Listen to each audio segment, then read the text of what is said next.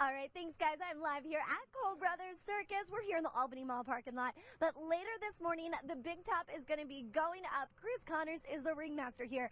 And now you'll have a whole lot of trucks. We got some clowns here with us this morning, too. You'll have a whole lot of trucks here traveling all across the country, now making a stop here in Albany. Welcome. Well, thank you, and welcome to the Cole Brothers Circus.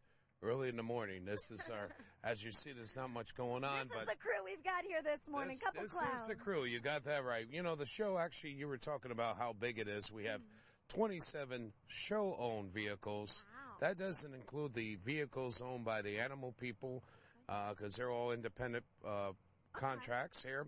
And then we have a bunch of performers that have their own trailers. We have the staff that has their own trailers. So there's about close to 40-some vehicles on right behind us right now, and it's awfully quiet. Over here at the Albany Mall parking lot. That's right. We just came in. Our last show was yesterday afternoon at 4:30. We were at the Atlanta Motor Speedway. We come all the way down just to be here, and I'm happy to be here this morning to see your pretty face. And we are very happy that you are here this morning as well.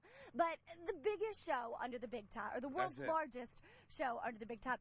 Now, whenever I was a young girl, my mom got me a little mad sometimes. I always said I was going to run away to the circus. But now here you guys are. This is your job. You are doing what every little kid dreams of. What's that like? Well, that's what I wanted to do when I was a kid, was run away and join the circus. I'm originally from upstate New York. That's a different country in itself. Yes, it is. Yeah, it's cold up there right now. You're not used to this warm weather. It's pretty nice right now here. I like this. It's not too cold. It's nice waking up in the morning this way. I don't know about this early in the morning, but anyway, but I ran away, joined the circus, and most of these guys, I mean, we have two gentlemen over here. Kayon just popped up this morning. There he is. He's joining us. Good morning. How are you? I'm fine, thank you. Kayon's actually our boss clown, and boss man. The boss man, and Kayon's also a human projectile. Gets shot out of the world's cannon, and I'm sorry. How did you end up with that job? It was great. We have fun. We do that. So, you know, and we have all kind, you know, I ran away, joined the circus later. Oh, I'm sorry. That's his brother over here. I want to say little brother. He's actually older than him.